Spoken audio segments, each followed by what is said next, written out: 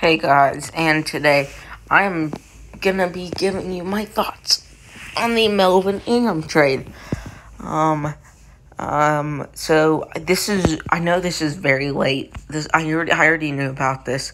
I just wanted to think about uploading it. So, he has been traded for a 2022 6th-round pick, but it's conditional, and to the Chiefs. I love this move for us. He's like 32 years old. He's on a 1-year deal. And yeah, so it was a great move by us, not gonna lie. I just liked it. I know it's a 6th-round pick, but we got a good we gave a good player, but he's like 33 and he's on a 1-year deal. So I guess we won that trade.